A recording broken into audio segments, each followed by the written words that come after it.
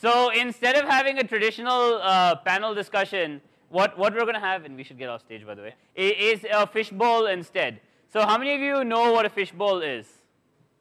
Okay, so a fishbowl is, we're trying to make it much more interactive than a traditional panel discussion. So here's how this is going to work. Swanand and I are going to moderate this sort of like a regular panel discussion. But you'll notice we have 5 chairs over here, but there are only 4 people sitting in these chairs. The fishbowl basically states that anyone who is currently sitting is allowed to speak, all at the same time, whatever. But like anyone who's currently sitting is allowed to speak.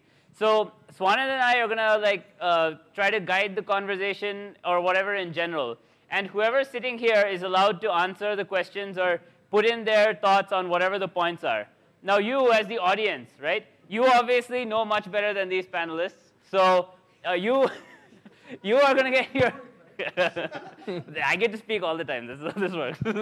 So if you as the audience wants to put in your 2 cents and you want to make your points known, just come up on stage and just sit in the empty chair. The rule is, as soon as someone sits in the empty chair, one of you 4 people have to leave. And what if 4 of us leave together? We'll make you sit. That's what we are here for. So one of you have to leave. In case of none of you leaving, we are going to choose. We are going to be the tiebreakers to figure out which one of you we're going to boot off. Can I ask people over here to kind of occupy the seats in the middle, please? So you can enter the stage from over here. So we expect if people are going to queue up because they really want to say something about this topic, this is the area. What if the 5th person doesn't come? Don't worry, that's not going to happen. Then we just continue talking in that case. You can continue. You can just come back. So we're going to ask like a couple of questions, and we're going to just see how it goes. All right. Okay. The very first question we're going to start with is going to be Ruby, because this is a Ruby conference. So I want to ask all the panelists here, what is the one thing that confuses the most about Ruby to you? Or what is one thing that you really dislike about Ruby? We've been hearing a lot of good things about Ruby so far. So this is now is the time to speak up something you don't like about Ruby, or it's very confusing, like you don't know how to use. Or what is the one thing that makes you want to strangle someone every time you see this?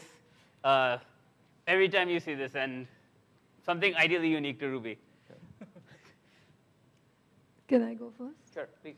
So this is not really specific to Ruby, but ROR, which I'm assuming a lot of people here use. Sure. I think one of the things that I find early on used to find really confusing is, everything is super easy to do, but you don't realize what queries, DB queries end up happening when you do a very simple, lookup.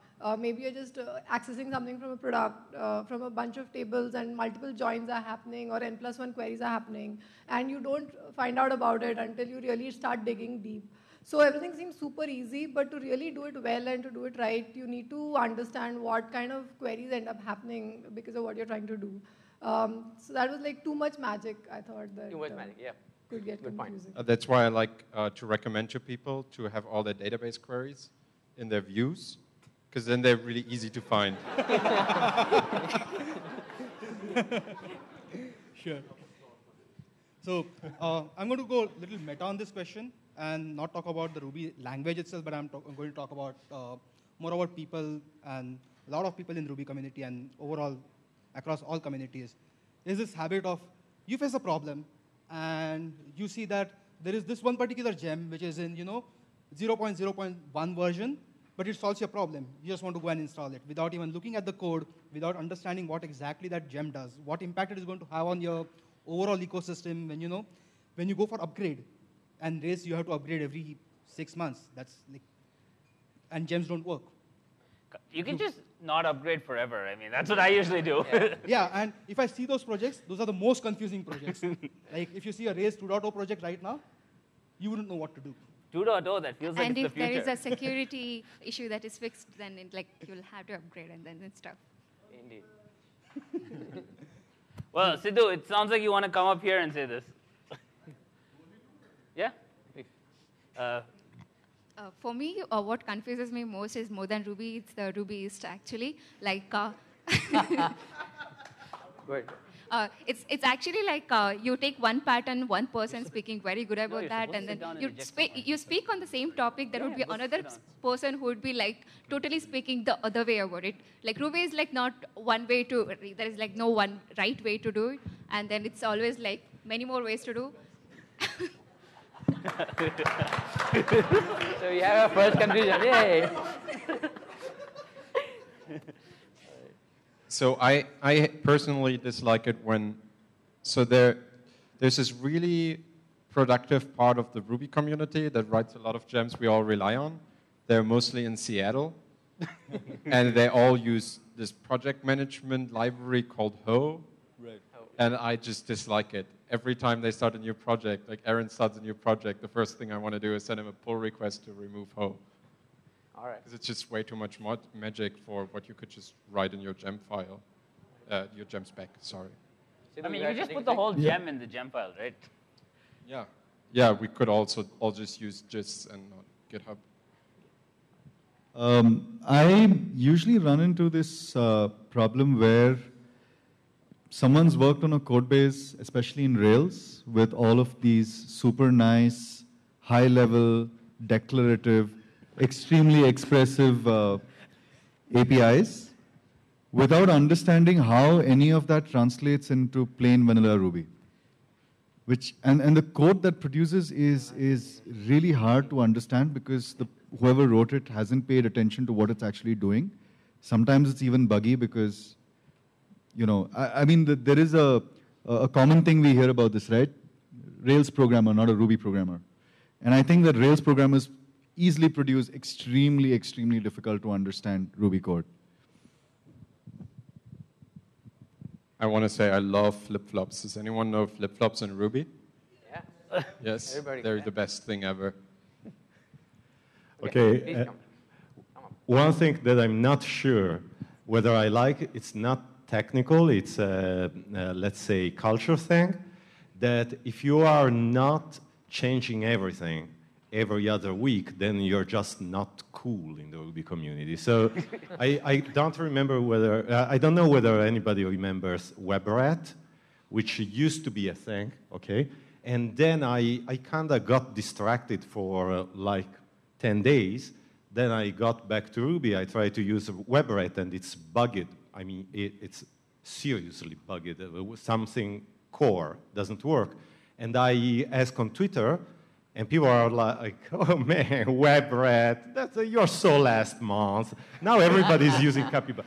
And this looks cool to us, but there are people like operations. There are people my age in operations who are really rubbed the wrong way by this. So they poke fun at me. Oh, you're doing Ruby? Yeah, you're young, man. You're a hipster. What did you change tonight?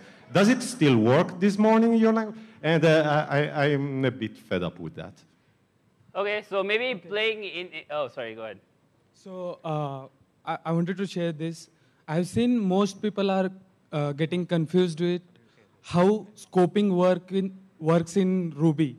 So many people write private class methods in wrong way. Even in today's one of the slide, I have seen they have written private class method under just private that scope. That doesn't make it private. So people have to really read about how scoping works in Ruby. Okay, so that's Gautam. Yeah, the one thing that is the smallest piece of stuff which always bugs me and gets me, really pissed off about Ruby is the equality part. You have equal to, you have the case equality operator, you have EQL method, you have EQUAL question mark method. That's crazy for me. Okay, one thing which I want to say is, interview people a lot of, and they are Ruby on Rails programmer, and I ask them questions, so are you a Ruby programmer? And they say, no, I'm a Rails programmer. And that bugs me like anything. Okay. Half the people are complaining about Rails developers. So next question. What I find most annoying on Facebook is people with DSLR cameras, like taking photos of themselves. What I figured out is DSLR stands for DSLs in Ruby. Are this the most annoying thing you've ever seen? DSLs in Ruby. I have another complaint. You cannot leave yours. So, All right, let's hear it.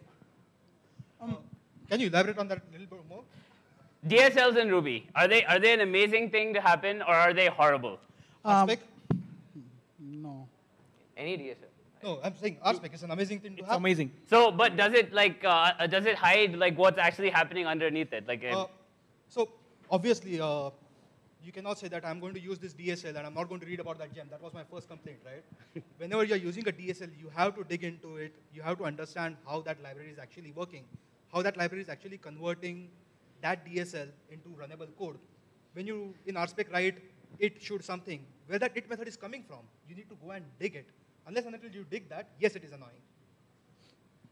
Let's say that for DSL, like anything else, it should be easy to do simple things and possible to do complex things. So if it works the other way around, then it probably sucks. But for example, Rake works like that, and it's great because you can use Rake and then go deeper when you need it. Yeah, and one more thing is that DSLs are very opinionated. Like the person who is trying to solve a generic problem, it's his point of view. And unless he fails to mature it over the period of time, over the community, then things like forks happen. Like I don't want to get into this, but whole Puppet Chef thing happened because of that.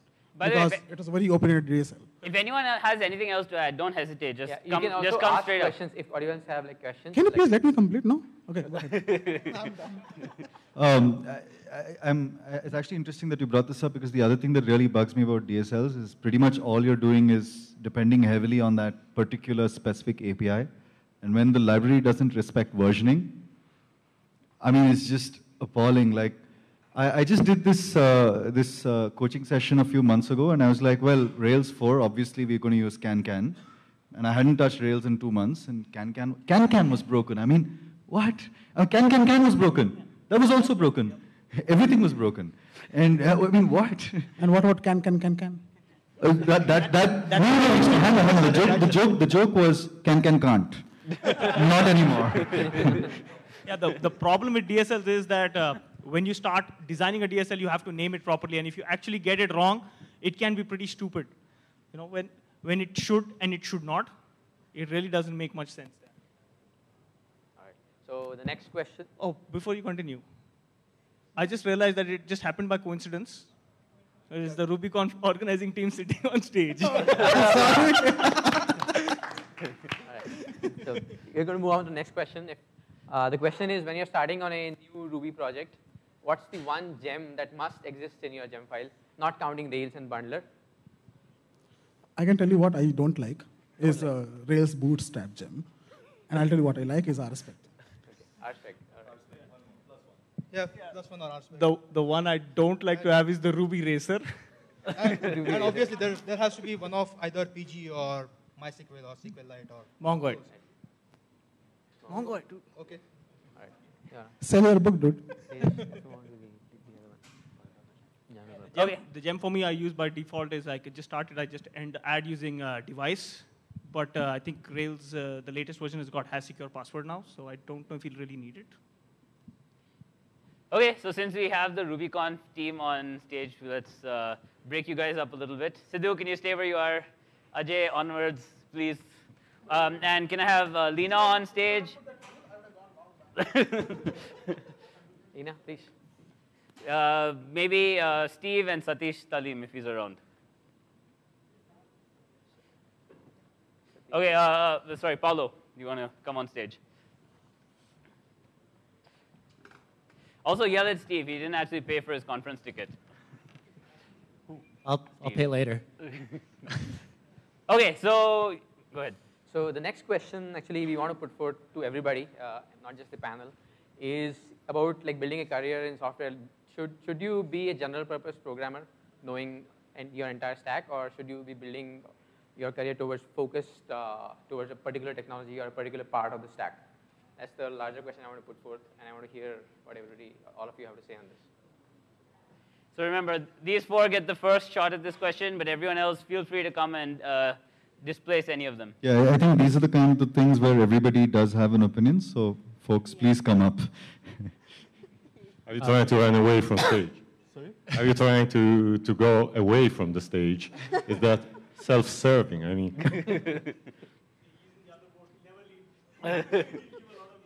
So, Steve, you have something to say? Sure. So we have a few folks in our office actually who don't speak English, and who a couple of guys in the office have been teaching English to for the past month or two. And conversely, I've been trying to learn Hindi. And part of why I haven't learned Hindi in 4 years of living in India is because it's very painful to go back and be a baby again. And when I'm learning Hindi, I am younger than 2 years old. Like, I sound completely ridiculous. My accent is wrong. All the letters are wrong. And if you step out of your comfort zone, you are doing exactly that, right? So if I go and try to do operations, I am a 2-year-old trying to do operations. So like, oh, I don't know how to set up the diagnostics, and I don't know how to automate this thing. I don't know pretty much everything in the stack, right? But what's fun about that is that when we're teaching the folks in the office English, I can draw comparisons to computer science, right? And as I'm learning Hindi, or at least attempting to learn Hindi, I can draw more comparisons to teaching English and to computer science and to operations and to Ruby and to C and to whatever other parts of my job exist. And so I think there's been pushes from both sides to become overall generalists or overall specialists, and I think that they're both wrong, right? And I actually had a mental answer to the very first question, which is what bothers me about the Ruby community, and it's not on the whole, but it's something that I see in every community a little bit, and Ruby more than others sometimes, is that you've stopped learning if there isn't a point where there's no magic, right? So the first time you come to Ruby, Ruby itself is magical, and then when you come to Ruby on Rails is magical. If you feel like you know it all, then you need to go find the thing that's magical and confusing and makes you feel stupid so that you can learn and relearn the things that you already know again, in my opinion. Great point. Okay, let's hear someone else. I have a more. So this is the question that I got a lot. I was at the college I graduated from for the batch which was starting to do placements, and I got a very specific aspect of this question: depth versus breadth. Right? Do I go really deep down and specialize in one language even versus breadth? And I think that's a very difficult question to answer because it fundamentally depends on what you want your working life to look like over the next 5 to 10 years. Because this is not a question that you take lightly. I think the trade-offs lie between, say, something like becoming an expert with the JVM or with a particular kind of database. Now, what this means is it puts you in a position where all the hardest problems in the space come to you, because that's why people hire you to crack that problem. But you are taking the risk that if something changes in the industry and your area of specialization becomes obsolete overnight, which does happen, you're left high and dry and you're looking at a fairly steep learning curve. The other advantage with this is if you're a freelancer, your rates are really good. Because again, I mean, you've got a depth of knowledge which very few people have. But on the flip side, yet again, you're talking about relatively niche skill sets. So you may have a hard time finding a suitable role that sort of fulfills you in terms of what you want to do. People who go broad, on the other hand, have a different set of advantages and disadvantages. You get a much wider range of work. The work is likely to be more choppy because you're doing so many different things. So there may be some things you enjoy and don't. But I think it's completely a personal choice as to how you wend your way between these two. I don't think anybody else can tell you. Okay, hi. Can you hear me? Not really. Oh, God. Hold the mic closer to your... All right. Would somebody else like to come up? Okay. Just give a quick background, okay? I'm actually an SAP professional. I'm an enterprise architect. I work for HP. My primary, it's not at all related to Ruby. But the point, I'm a software engineer. I mean, I started as a software engineer. I'm still a software engineer, even though I'm an enterprise architect. I've been through different roles. And what I have learned, and I've been learning Ruby and Rails and stuff for the past 2 years as a hobby, and now I'm a lot more interested. But what I have figured out is that the question was, whether you need to have depth in one area or just have a broad. product classification, what is important? I mean, if you call yourself a software engineer or a developer or a programmer, whatever, the first thing is you're an engineer. I mean, you want to be an engineer. And the point of being an engineer is one, you need to understand how it works. And the first thing you need to know very well before you even go into the depth of a particular language or whatever it is, you need to get your fundamentals right. And you need to be constantly learning. Like the fundamentals I learned in 98, 96, I'm that old. Okay, when I graduated, are very different from now. I mean, we had totally, the paradigms were different. What the paradigms are now are even more, are better, I would say, in some areas. But unless the fundamentals are good and proper, I mean, it's very difficult to actually be a good developer, even just a good programmer. So once you get your fundamentals right, it'll guide you on whether you want to go in-depth or broader. Either way, you'll be a good developer. But if your fundamentals are not good, it doesn't really matter. I mean, you could study and whatever, but somewhere your code will not be proper. Somewhere your voice is shaking, right? Not really. Somewhere your architecture, the way you design stuff. I mean, even as a programmer, the first thing you do as a programmer is you sit and design in your own mind how the logic is going to flow, right? And unless your fundamentals are good, and this is something I see when we have new staff or we have new hires coming in. If the fundamentals are good, we can do everything else. I mean, your communications we can improve, everything else we can work on. We can even teach you to code. But the basic software fundamentals, they have to be really good. Like we're talking Ruby, Rails, so the fundamentals we're talking are SAS, IAS, PAS. Those need to be very strong. If you understand those well, then you know what, language is just a matter of a couple of months. Cool. Tina, you had something to say? Yeah. I think it depends. That's the easier answer, right? Both has pros and cons of going into whether, but you need to get some breadth first to go into depth, to understand, okay, to experiment with many things and then go into depth. So I think I completely agree with Stephen, what he mentioned earlier. If you're ready to go outside your comfort zone, you can always get into breadth. Actually, guys, I disagree with you. By the way, I noticed all 5 chairs are filled, so someone needs to get up and leave. All right, actually, I disagree with all of you all to a certain extent. Way to totally ignore what I said. Let's do that again. So, knowing that we are at a Ruby conference, I'm assuming everyone here is at least a developer. Are there any managers in the house? Are there any solution architects in the house? I actually can't see any hands. Are there any people who really do any work here? And when you're actually doing this, you can become a solution architect and you can become a manager only if you actually have the technology depth to get into a technology role. And when you're doing this, as early as possible, the deeper you dig into any sort of code actually makes a difference. So whether you are getting to learn Ruby or if you're looking at RSpec, dig as deep. And the good part is that we're working on sometimes open source systems. You can dig as deep as you want to learn as much as you can. And it's only going to improve your knowledge.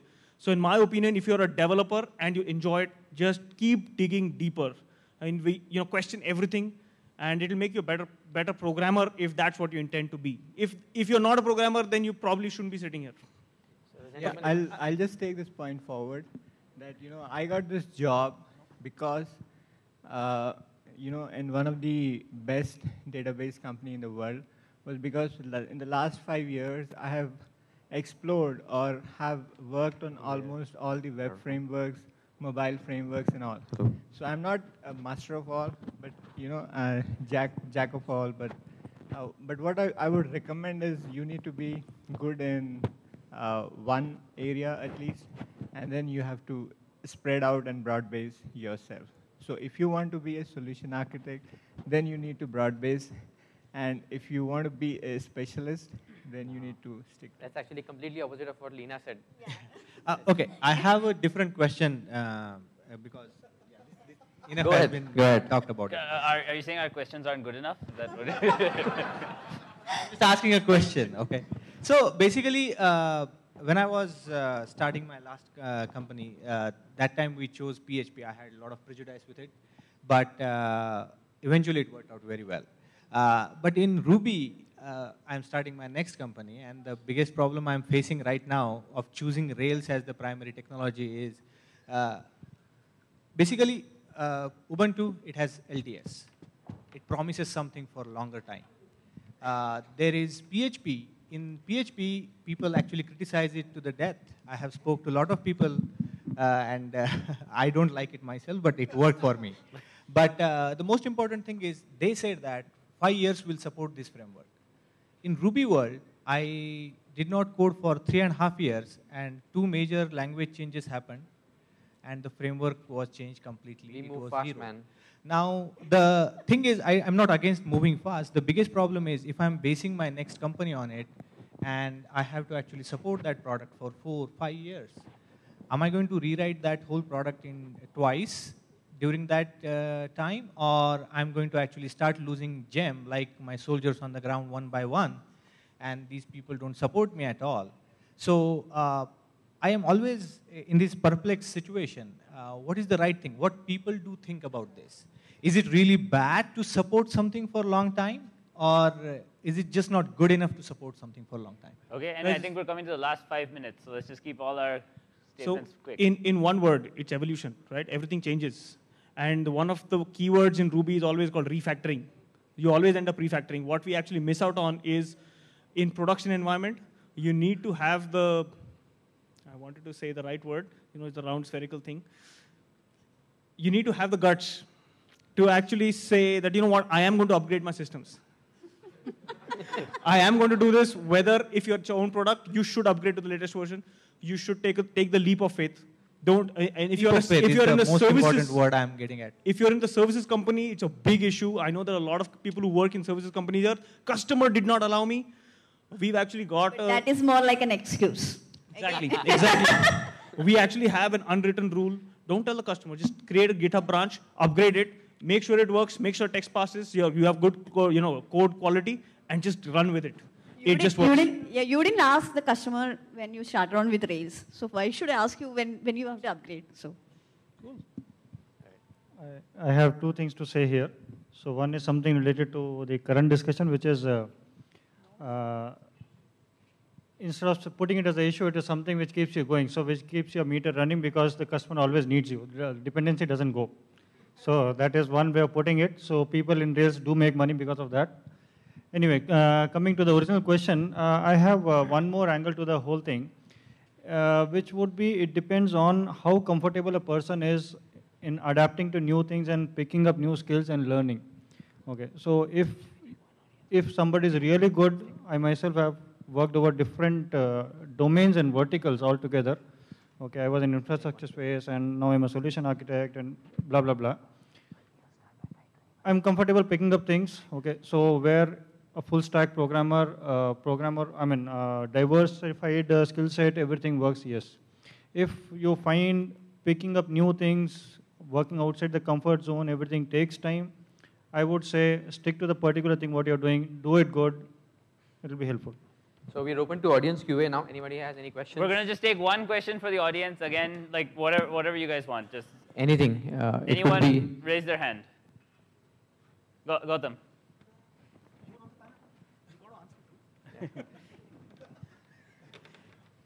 What after Ruby? What language? If you had a choice, what would you choose?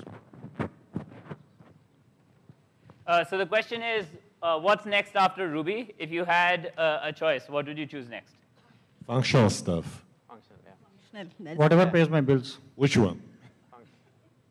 I would go with anything which makes money, if I have to do that, after Rails. I like the way you think. I like we finally have one honest panelist on this. Yes. Well, you keep talking about solution architects. I don't exactly know what that is. It sounds like fun because everybody's laughing, but what the heck is that? That was too tempting, man. A solution architect, if anybody has that title in your company, I'm really sorry about it. But in my opinion, a solution architect is a person who comes there How many of y'all have seen MasterChef? Right? MasterChef Australia? It's like, I think the consistency, of this, the database is not right. I think the scalability in this syrup is pretty cool. I haven't fucking gone and made anything. I have just tasted it, but I have given an opinion.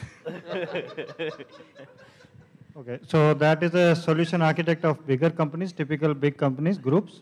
Solution architect for smaller startups and growing companies are much different. I'm guessing you are one. It's the same thing without the scale, really. So the bigger companies, yes, what he said makes a lot of sense there. But startups and growing companies, it's more like where you need to be hands-on, you need to have depth. Okay. Any other questions? I think we're out of time. So on that happy note, we're gonna move over to the keynote. Sidhu and Niranjan, do you guys want to start?